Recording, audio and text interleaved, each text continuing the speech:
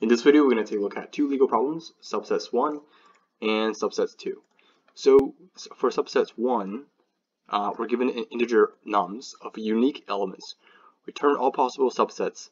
So in this case, the solution must not contain any duplicate subsets, and return the solution in any order.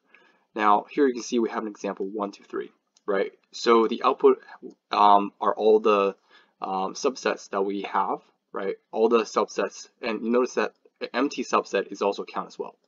So in this case, we can have 1, we can have 2, we can have 1, 2, we can also have 3, 1, 3, 2, 3, and 1, 2, 3, right? So in this case, we notice that the order must follow the same, right? We cannot have 3, 1. In this case, these are all subsets of this, and the order must stay the same. If 2 happens before 3, then the subset must be 2, 3 instead of 3, 2, right?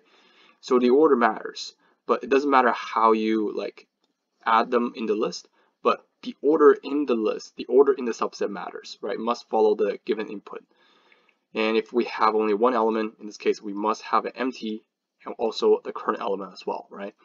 So we're given a unique element, so we're not going to have 1, 2, 2 or duplicate elements. So let's take a look at how we can solve this problem.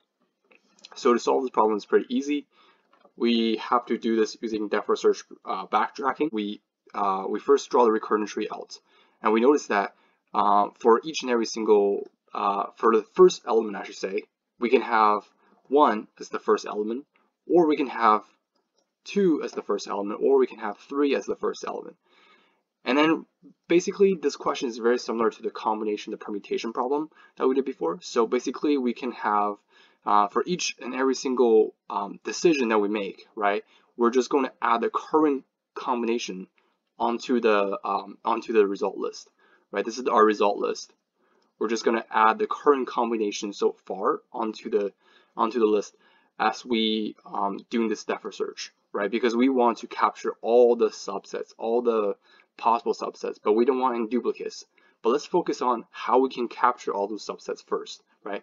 First is that what we're going to make 1 as the first element in the subset, right? In this case, we have 1. Then we're going to add it onto the list. Then we have 2 decisions. Because we cannot have duplicate values, right? We cannot have duplicate subsets. In this case, we're not going to include 1 as an option. So now our decision went from 3 to 2, right? So we have 2 decisions, right? And then in this case, we can go down this path. We add 2 onto our subset. Now we have 1, 2, and then we add this onto our result list. Then we go down for another decision that we have, because now we done 1 and 2. Now the decision that we have left is 3. So we continue to go deeper. We say, okay, let's say we add 3 onto the subset, and then we have 1, 2, 3. Then we add this onto the result list. Then what we do is we backtrack, right? We say, okay, well, let's backtrack to this level. Did we exhaust all the options? Yes, we did. Then we just coming back to 1, go down with all the options. Now we have 3, right? So we can go down with 3. So now we can have 1, 3. One thing I forgot to do is I just got to circle this, and it basically means that we already add this onto our result list, right? So here you can see we have 1, 3. So we go do a depth first search into this path, going down this path, and we have 1 and 3, right? So we capture this, and then we just add it onto our result list. And then in this case, we have to iterate our options to see if we exhaust all the options. In this case, we did, right? 3 is the last element in this case. So in this case, we're just going to backtrack. And now we exhaust all the options for 1 for the first element. Then we can backtrack again, and then we try with 2. So for the 2 path, right? In this case, we can add 2 as the first element, and then we're just going to add this onto our result list, okay? And then we just going to try with all the options that we have. In this case, is going to be 3, right? So in this case, we already done 2. And if, like I said earlier in the previous video, let's say if we were to include 1 here, in this case, we can have an option, we can have a combination of 2, 1, right? 2 comes after 1. So then you can see here we have 3. So we can have 2, 3, right? We can add 2, 3 onto the subset. and then we know that this is one subset, so we can just add it onto the result list.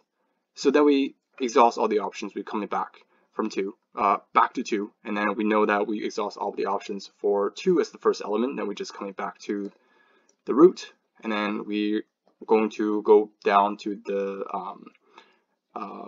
the next path, right? In this case, 3.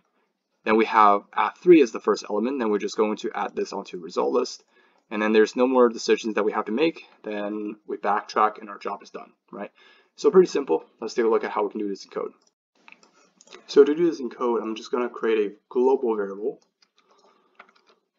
Result is equal to new linked list. That will store all the result, basically all the subsets, right? So in this case, what we're going to do is we're also going to make this array into a global variable as well.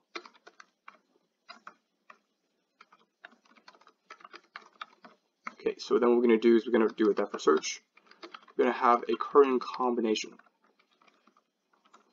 So the current combination is empty. And then we're also going to add the current starting point, in this case index 0.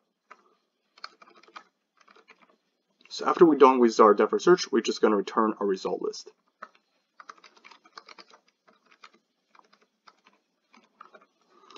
Now let's have our combination, or I should say subset, right? So let's have subset and the current index. Now what's going to happen is we're just going to start adding, we should add the current subset onto the result list, because in this case we're to start in this case where we need to add the empty list, right? In this case, empty subset onto the result list. So result list.add subset, right? We're adding the current subset onto the result list. Then we're just starting iterating, right? Iterating, starting from the current index. Okay, because we cannot allow to have duplicate values, right? So we're starting from the current element, and then for each iteration, we're going a depth of search, going down the path to exhaust all the options, and then backtrack, and then try to exhaust all the options, and then so on, right? So we're going to have array.length, and then basically what we're going to do is we're going to add the current element. So in this case, it's going to be array at I, right? We're adding the current element onto the subset. Then we're going to create this depth of search method. We're going to pass down this the current subset as well as the current index plus 1. And the reason why we do that again is that we don't want any duplicate values, right? So in this case, we already add this element onto the subset. We don't want to add this element again. So now after we've done that, we're just going to remove the last element that we added. Subset.remove length, or I should say size, -1. So let's try to run the code. The reason why we do that is because we have to create a new instance of that list, right? Create a new instance of array list and add the subset onto the array list, and add the list onto the result list. Okay, so let's try with a few more examples. All right, so let's try to submit. Okay, so here you can see we have our answer. So this is how we solve the subset 1 problem. So the time complexity in this case for this code is going to be exponential. We're trying to generate all the possible subsets for the current subset and add them onto the list, right? So in this case, it's going to be exponential for the time complexity as well as the space complexity. So let's take a look at another example, or I should say another question, subsets 2. So we're asked to return all the possible subsets, right? So in this case, you can see we have 1, 2, 2, right? We're not allowed to have 1, 2 twice. And you can see that these are all unique subsets. So in this case, let's take a look at how we can solve this, right? So it's very similar to the subset 1. And basically what we're going to do is that we're just going to first sort the array. And we did a similar question. We did a similar approach in the combination video that I did before. Basically, what we're trying to do is we're trying to sort the array, and then we're just going to take the first element that appeared, right? And then if that element appeared again, like for example, if nums at I is equal to nums at I minus 1, then we can just continue, right? If the current element is equal to the previous element, then we can just continue to move on to the next element, right? So basically means that we're going to take the first element. So let's say we're given this example 1, 2, 2. In this case, we can have 1, right? We can have 2, but we cannot have this element here, right? Because we already exhaust all the option for 2. So let me give you an example here. So here you can see we have 1, right? We can have 1 as the first element, then 2 as the second element, and 2 as the third element. That's for each and every single level. Of course, we're just going to add it onto the list. But in this case, if we were to go down this path, you can see that we have duplicate subsets, right? So we have 1, 2, 2, right? So in this case, we do not have to take the second element, right? We just have to always take the first element, in this case 2. Then here you can see we have another 2 here, because in this case we have 2 2s, right? So in this case we don't have to take the second element, we just take the first element.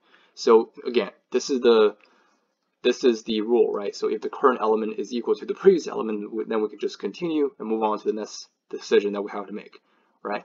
Or the next path that we have to take. So now we backtrack. We're coming back to this element right here. We say that, okay, this is 2, right? 2, in this case, we're going to add this element onto the list. Then we have this element right here. So in this case, we add 2 onto the second element and then add it onto the list. But for the second element, we cannot do that because we're going to have a duplicate subset. So in this case, we're just going to backtrack, and then we're just going to explore a different path, right? So it's pretty easy. I'm just going to copy the code that we did here, and then all we're trying to modify here is name. So let's paste it here, and the goal, what we're going to do is we're just going to first sort the array, right? So arrays.sort. So we're just going to sort the array in ascending order, okay? Then what we're going to do is if the current element, so if array at I, right, is equal to array at I minus 1, then we can just continue. But the thing is that we had to watch out for is that we want to make sure I does not equal to current index, right? Because there could be a situation where the current index, or I should say the current I, is equal to 0, right? We don't want to compare with something that's out of bound. And we also don't want to compare with something that's already compared with, right? So in this case, we just do a check like this. And then let's try to run it. Okay, let's try with a non-duplicate value. So 2 and 5, for example. Okay, let's try to submit. Okay, so here you can see we have our success. So this is how we solve the subsets 2 problem. Now, before I end this video, if you want more backtracking practice, detailed explanations on backtrackings on Leetcode, and how to get good at it, I do have a playlist on my channel called Leetcode Backtracking, where I do a lot of DFS backtracking problems on Leetcode. And by the time you watch this video, I probably have more videos on this playlist, and hopefully you will get more practice on through this playlist, and you will get good at it.